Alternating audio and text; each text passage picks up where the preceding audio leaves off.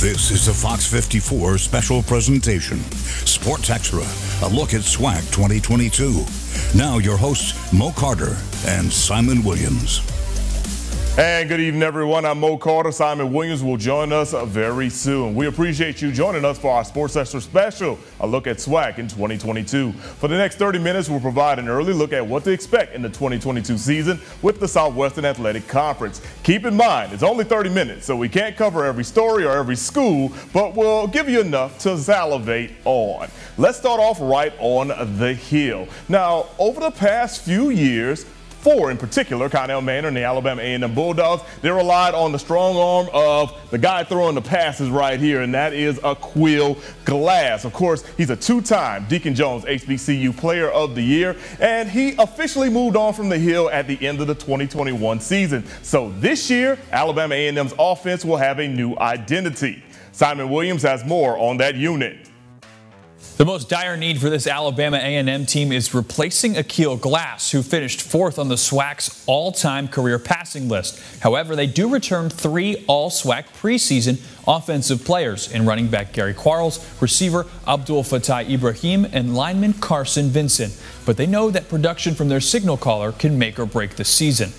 Offensive coordinator Dwayne Taylor said it's always difficult to replace a great player, but it's up to those still on the roster to meet that challenge. You know, as we tell our guys, we don't coach number twos. You're number one in weight. So those guys have been waiting for their moment. They just got to take advantage of their moment and make their opportunity the best. Head coach Connell Manor revealed it's a two-man competition between redshirt freshman Quincy Casey and junior Xavier Langford. No, right now it's still Quincy and Xavier battling out, and still a tight battle. We would like for both of them to play a little bit better than they're playing right now. Somebody got to step up and take the job. Manor was up front, saying that there is improvement needed from both players in order to determine who's most deserving of the starting role. But at the end of the day, the quarterback job is to make good decisions and not take losses, throw the ball away when you have to, don't force it. His job is to make everybody better, make the receivers better, make the O-line better by changing up the cadence, put the ball on the receivers, give them yak yards, things of that nature. And so right now they're not doing that, but they'll get there.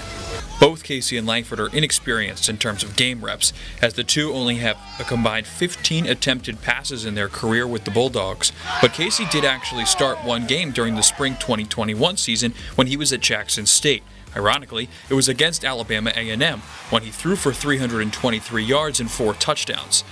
What may ease the transition for whoever becomes the starter is built-in experience at running back, receiver, and especially the offensive line. Position, you guys have at least 20 games under your belt.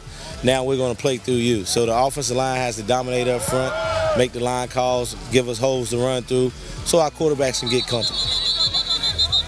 Coach Manor hopes to have the starter named by Saturday the 20th when the Bulldogs play a full scrimmage as part of their Fan Day event. Their kickoff for real is on Thursday, September 1st on the road at UAB. Mo, back over to you.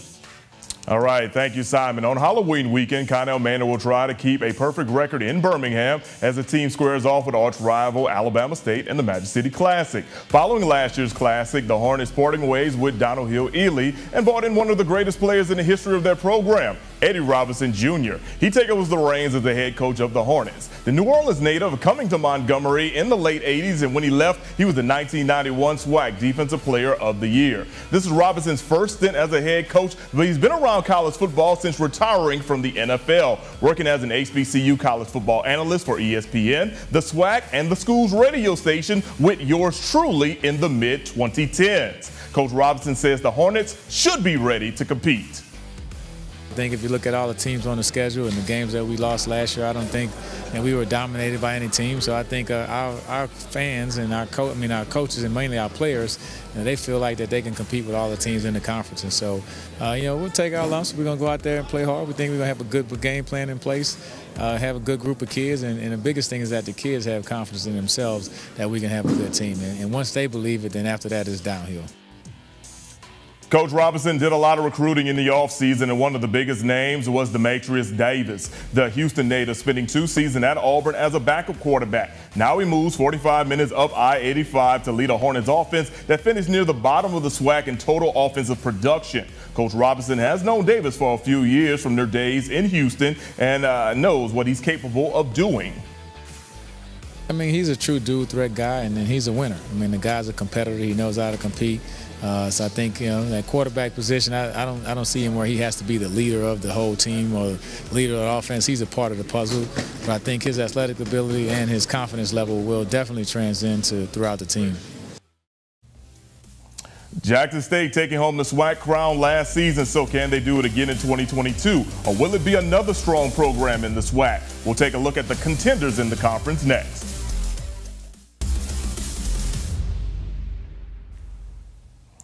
The road to earning a spot in the SWAC title game for Alabama A&M or Alabama State is long, rugged, and challenging, primarily because of the teams that the Bulldogs and Hornets will have to go through.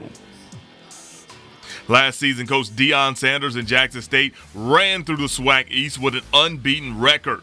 The head coach of the JSU Tigers has a slew of great talent returning on this squad in 2022, especially at the skill positions. The Tigers have the potential to run through the East again, but according to Sanders, it won't be easy. All these guys are tough. It's not just a division. Everybody that's on our schedule is tough. It is. It really is. I love this conference. I love what SWAC brings to the table. You got to play every week. There's no games on the schedule that's a gimme, that you know you're going to just roll over someone. It's not like that. In their first year as a member of the SWAC, the Florida A&M Rattlers finished second to Jackson State with 1 point making the difference. Willie Simmons and his staff have a strong nucleus returning, including several all-conference standouts on defense. Coach Simmons and the Rattlers are hoping to avenge last year's loss to Jackson State in Week 1 at the Orange Blossom Classic. Unfortunately, a team will have to leave the game 0-1, right? But every team that plays conference play will have that same dilemma. For us, it's Week 1, and so. But again, it's an exciting opportunity to go down there and play again, and we can't wait to get down because we feel like we have some unfinished business. Over in the Wild Wild West, Southern University is the preseason favorite to win the division. The Jags are led by Eric Dooley, a longtime former Southern assistant coach who's had success at UAPB, Grambling State, and most recently Prairie View as the head coach. And when I first came back here, I know we had to address the needs, but I wanted to build it inside out. When I meant inside out, I wanted to build an offense and a defensive line. I think in order to be a championship football team, you got to be strong in that area. The Jags will have a target on their back as big-time rivals Alcorn State and Grambling State seek to take that top spot. Now, although the Alabama A&M Bulldogs did not possess the worst defense overall in the SWAC, that unit was a liability in many situations during the past few seasons. There was an overhaul in the offseason, and now that unit is starting from scratch. Here's Simon Williams with more. Connell Maynor elevated Keanis Boulware from defensive tackles coach to defensive coordinator, hoping to improve on last year's defense, one which finished 107th nationally out of 123 teams in points allowed at 37.9. Among SWAC foes, they weren't much better either, allowing nearly 426 total yards per game. It was fourth worst in the league. And so far, it's been mixed results, says Boulware. In the Bulldogs' first intra-squad scrimmage, the defense allowed 6 touchdowns in the 2-hour game simulation. And although A&M has some good skill players on offense, Boulware still wasn't pleased. Well, like I say, giving up 6 scores out of 101 plays, you know, that's demoralizing for me. But at the same time, when you look across the ball and you see those veteran guys, we got a 3-time All-American that wasn't practicing today. So if you add him to the mix, you're looking at even more touchdowns than that possible. Because we got some very, very tough guys on our offense. Among those who've stood out to Boulware include Avion Rice, a freshman from Fort Myers, Florida. The 6-footer can play practically every defensive back position and boasts an explosive highlight reel. Rated as a 3-star prospect by 247 Sports, Rice picked A&M over Miami, West Virginia, Maryland, and others in the Power 5 conferences. According to Max Preps, he collected over 200 tackles in his high school career. This guy, he made probably about 5 plays in a row during a stretch of practice to where a lot of these guys were kind of getting winded and tired, but he's just standing tall. So we knew we had something in him, but we didn't expect that type of explosiveness out of a freshman. Rice's position as a linebacker, which is where recruiting sites list him, or safety, like A&M has him down for, might be an example of A&M's evolving defensive scheme as a whole. While Boulware says it's, quote, still early to say with certainty what their scheme is, he has noticed some distinguishing features. We're probably doing a little bit more man coverage than I'm accustomed to, but I think we got the cornerbacks to hold up on the back end that will allow us to put more pressure on the quarterbacks. But the thing is, we got to get better at our blitz game unless we're playing a lot of zones. So right now, it's kind of one of those, let's get it on film, take a look at it, and at this point in time of the season, it's still early, let's find out what we like, what we don't like, and then come a little bit closer to what our true identity is going to be. With new coaches and new roles comes tweak to game plans, but equally as important are the personnel brought in to execute it. 30 of the 38 players brought in as part of this year's signing class play defense, and a lot of the transfers who are part of that class have been on campus since the spring semester. As a line coach by trade, Boulware was sure to mention the line of scrimmage, saying everyone's doing a good job up front. We're just still working on chemistry every day. Every day it's an opportunity for us to learn what we're doing a little bit better, a little bit better. This new look A&M defense will get tested right away when they play UAB in the season opener, as well as the SWAC opener in week 4 when they visit Florida A&M, a top 25 FCS scoring offense from last year. Mo, back to you. Thanks, Simon. Since 2018, the SWAC has been on the rise. The conference has gained a host of new sponsorships, had more nationally televised games than ever before in all sports, and revenue for the conference is also at its highest in 100-plus years of the league. Now, the man pulling the trigger with the deals via his signature is Commissioner Dr. Charles McClellan. Yeah, well, we are as strong now as we've ever been. We had a record distribution to our schools. We have a robust reserve. We were able to pay off our 30-year note on the building in 2 years, so we actually own the building. And with the addition of our corporate partners, we're in the top 3 as far as overall revenue in FCS. And with the growth of the conference, both physically and financially, Dr. Charles McClellan and his executive committee have began talks about eventually moving up to the FBS level for football. But it's a long, drawn-out process that will take additional time.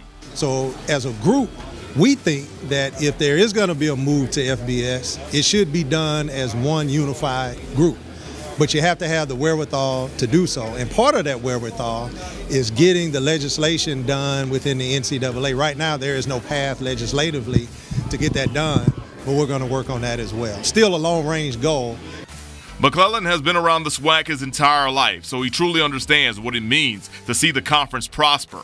Under his watch, he plans to carry the conference to even higher heights. So we stand on our tradition, we stand on our history, and we will continue to stand on that because that makes us who we are. We're not going to run away from the fact that we are an HBCU league. That's what makes us special, and that is what made us be here for 101 years, and that is what's going to make us be here for the next 101 years. There's more coming up on our SWAC preview show. Up next, Darian Gray from our good friends at the Locked On Podcast Network sits down to give us his take for the upcoming season. Stay tuned. And welcome back to our Sports XTRA Special, a look at SWAC in 2022. Of course, there's a lot of individuals who will be covering the football teams across the Southeastern football print within the SWAC. And one of those is our very own Darian Gray. For those that don't know, he is the host of the Locked On Podcast Network for HBCUs. And if you've been paying attention, you've seen me on this show quite a few times. Darian, we don't have that much time with it, so we're just going to jump straight into it. Can anyone dethrone Jackson State to be the new SWAC champ in 2022? I'm looking at one team right now, standing here on the middle of August 2022. I think there's only one team, in my opinion, that has a realistic shot that I can really put my money behind, and that's the FAMU Rattlers. They still have Isaiah Land. They still have BJ Bowler. They have a linebacker transfer that just came in that was looking pretty good during spring practice. This is a team that's not bad. They have some questions at the quarterback position, but they still have Xavier Smith. They still have Jamarisha Reed, who's going to be one of the most fantastic and explosive players on special teams. This is a really good ball club, and people know that, and that's why the Orange Blossom Classic is being looked at as not only kind of the de facto SWAC East champion, but also kind of the de facto SWAC champion until somebody else steps in and can claim that they can compete. Look, I'm going to stay here in the Eastern Division of the Southwestern Athletic Conference. Of course, I'm here in Huntsville, Alabama. It's an Alabama-based show for the most part. you and I have been talking a little bit, but I'd just like to know, what's your thoughts about what Alabama A&M can do this year in the East, and do you think they could possibly rain on the upset bug when it comes to either the Rattlers or the Tigers? Look. Still go check out Locked On HBC, but I don't think so. I just don't see it right now. Here's the thing about Alabama A&M is I think they're going to be a good ball club. But I just have not heard much good or bad about their quarterback situation. They still got a really good running back. They still have a really good wide receiver. But I don't know what their quarterback is going to be. I don't have much confidence in it because I haven't heard good things about the battle. I'm not hearing bad things, but I haven't heard good things, and they replaced their whole defense. I think that Coach Maynor is a fine coach, and I do believe in him to get these guys together. But right now, a question mark, a huge question mark at the quarterback position, and a question mark at the defense where you replace basically all of your players. That's too much for me to have confidence right now. So, of course, we've been talking about some of the beasts in the East, but let's head over to this wild, wild West. Obviously, my alma mater, Southern University, has Eric Dooley returning. There's a new coach in North Louisiana in Hugh Jackson at Grambling State. And, of course, Coach Fred McNair and the Alcorn State Braves, I don't expect them to kind of stay down for long. So I want to ask you this, my man, especially since you're based more in the western portion of the division, do you think any one of those three teams can possibly run the table, or do you think it could be someone else?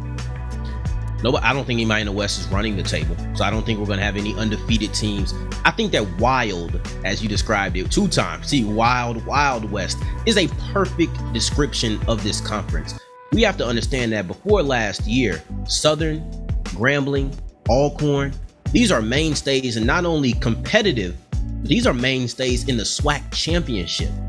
Alcorn was winning the East year after year after year. Grambling and Southern were going back and forth for the West year after year after year, and now they're all 3 in the same division.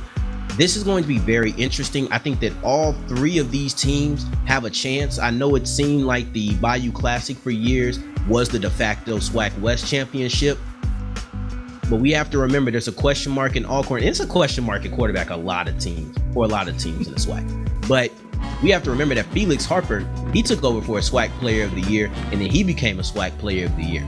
Fred McNair knows how to develop quarterbacks, and that's something that cannot be underrated. I expect these to be the 3 top teams in the West. How they fall out, it could go any kind of way, but I will say this. There's a team that I feel like is not getting a lot of love in Grambling. They were 4th in the rankings underneath these 2 and Prairie View.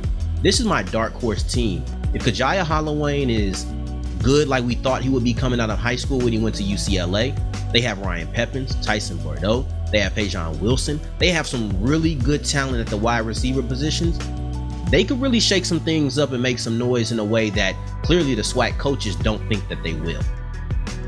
And also, of course, you're in the Houston area, and I know there's a lot of people that are very, very high on one Andrew Body.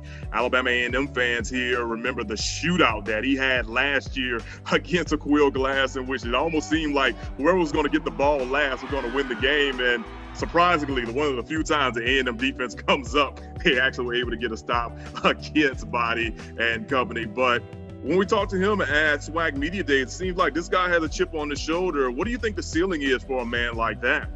SWAC Player of the Year. Period.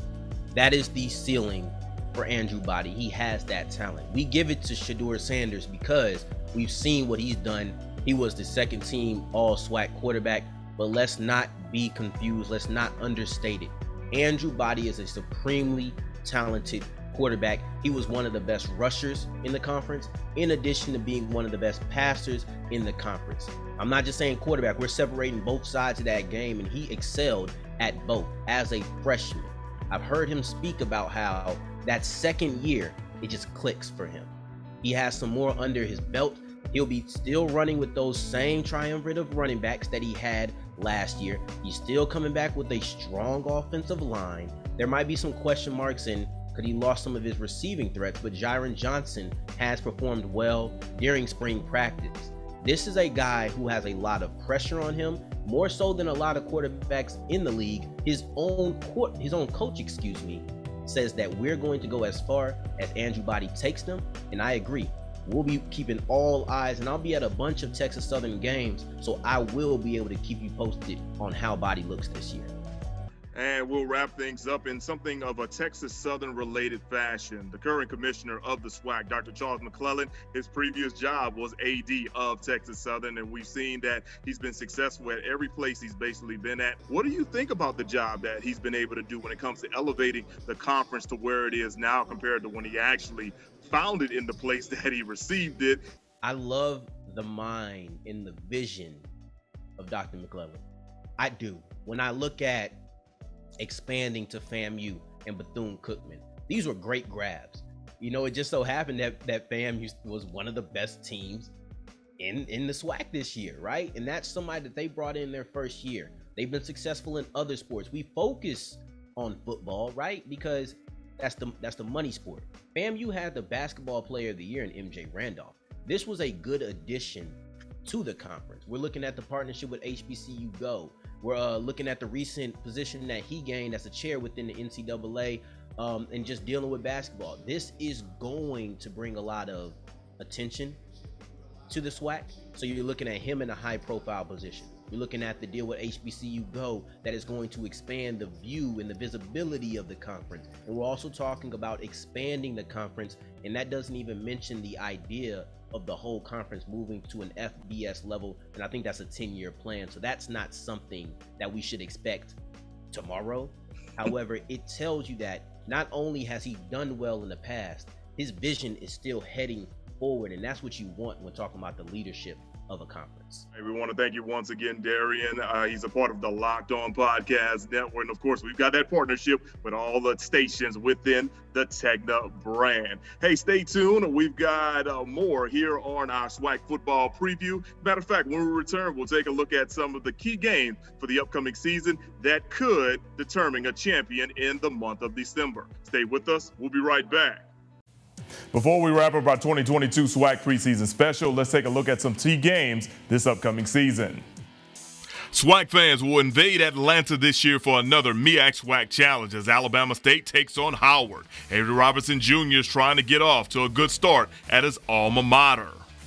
In Week 1, we'll head to Florida, where Jackson State and Florida A&M go head-to-head in the Orange Blossom Classic. This game turned out to be a de facto East Division crown last year. Also in Week 1, Alabama A&M travels down I-65 to take on UAB in their opener. On September the 17th, a pair of cross-division games features battles between rivals. Jackson State plays host to Grambling in a non-conference affair, while Southern takes on Texas Southern in the Arlington Classic. 1 week later, the Bulldog Nation travels to Tallahassee to face Florida A&M in a key SWAC East matchup.